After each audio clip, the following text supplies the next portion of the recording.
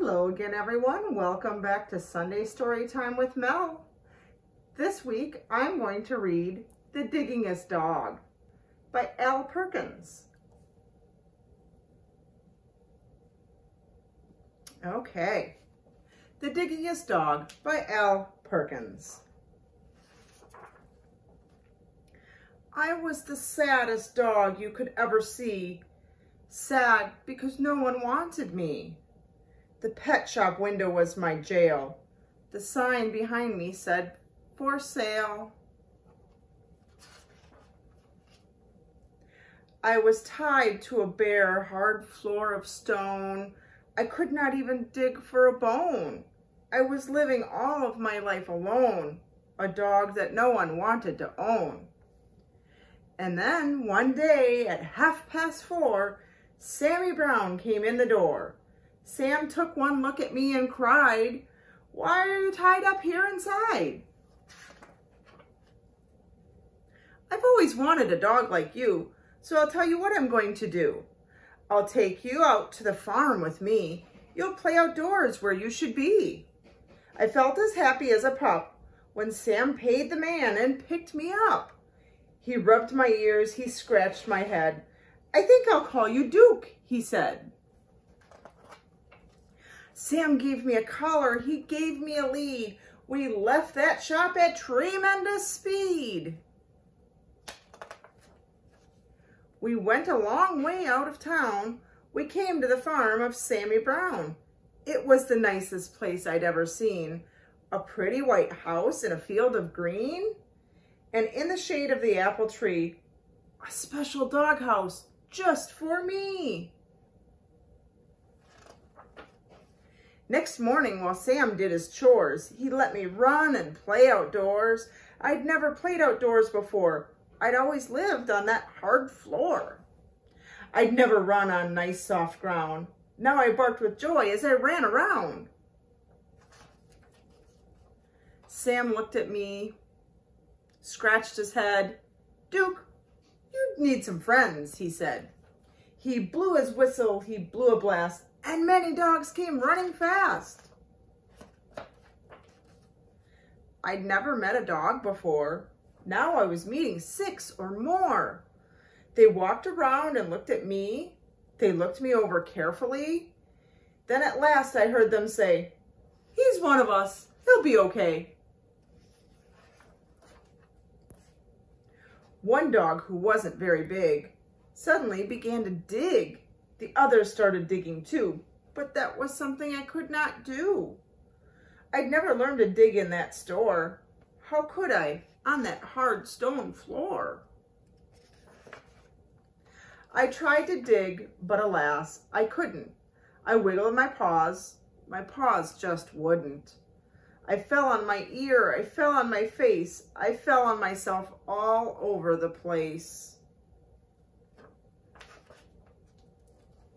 The others said, "Duke may be big, but he's no good, he cannot dig." They stuck their noses in the air, they walked away, they left me there. "I'll teach you, Duke," cried Sammy Brown. "I'll show you how to dig deep down." He crouched beside me with his hand. He dug a hole in a pile of sand. I tried it too, but still I couldn't. I wiggled my paws just wouldn't. I'd never learned to dig in that store. How could I, on that hard stone floor? Sammy sighed. I almost cried. My eyes and nose were full of dirt. My paws and claws and elbows hurt. I had a pain across my back. I knew I'd never get the knack. Sam felt sad and I felt bad. If only I could make him glad. We both knew I'd never get it right. Sam and I couldn't sleep that night. So when the sun rose in the sky, I thought I'd give it one more try. I wiggled one paw. I saw it could.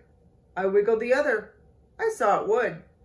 I could dig with my paws. I could dig with my claws. I felt no pain across my back. I knew at last I had the knack. Sammy Brown looked out at me. He saw me digging happily. Good for you, Duke, Sammy cried. I knew you'd do it if you tried. So I dug further, I dug faster, I dug and dug to please my master. I dug up grass, I dug up weeds, I dug up daisies, I dug up seeds.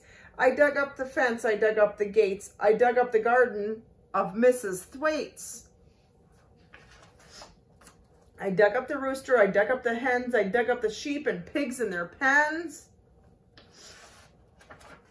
I dug and dug, I couldn't stop. I dug up the barber in his shop. I dug up Mr. Rodney Thayer sitting in the barber's chair. I dug my way right through the town. I dug a lot of buildings down. I was having so much fun. I dug up Highway 81. I came to a hill, I dug to the top, but all of a sudden I had to stop.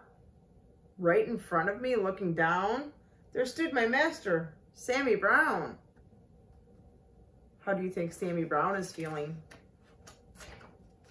Sam didn't smile or pat my head. He only glared at me and said, I'm sending you back to that animal store. They'll tie you to that hard stone floor and you'll never, never dig anymore. Oh, I couldn't run. I couldn't hide. Dogs came at me from every side. And then suddenly I knew there was just one thing for me to do. I ran away from Sammy Brown. I dug a hole that went straight down. I left him standing up on top. I dug and dug. I didn't stop. How deep I dug, I couldn't tell, but soon I found I dug a well. Mud and water up to my chin. What a fix I now was in. I started to sink. I started to yelp. Help! I yelped. Help! Help! Help! Help! I could hear them way above my head. I could hear every word they said. One dog growled, he wrecked our town. This serves him right. Just let him drown. But Sam cried, Duke, you've been bad. You've made me sad instead of glad. But we're not going to let you die. We'll get you out. At least we'll try. Then at last I heard him shout, maybe we can pull you out. Slowly, slowly down they came, each dog part of a long dog chain. I reached up, I touched a nose. I felt them lift me by my toes. Slowly, slowly, bit by bit, they dragged me up out of the pit. I thanked the dogs and Sammy Brown, and then I started back toward town. I knew I had to dig once more to fix things up as they were before. That's what I did. I dug back gates. I dug back the garden of Mrs. Thwaites. I dug back the roosters and the hens. I dug back all the pigs in their pens. I dug all day in the summer sun. I dug back Highway 81. I dug back everything in town, everything that I'd knocked down. Today, when I dig, well, I'm careful now. I'm useful too. Sam lets me plow. He'll never send me to that store or tie me up on a hard stone floor. My dog friends watch and wonder why they can't dig as well as I. And that's the end of the book for today. I hope you have a great week. I'll see you back here next Sunday.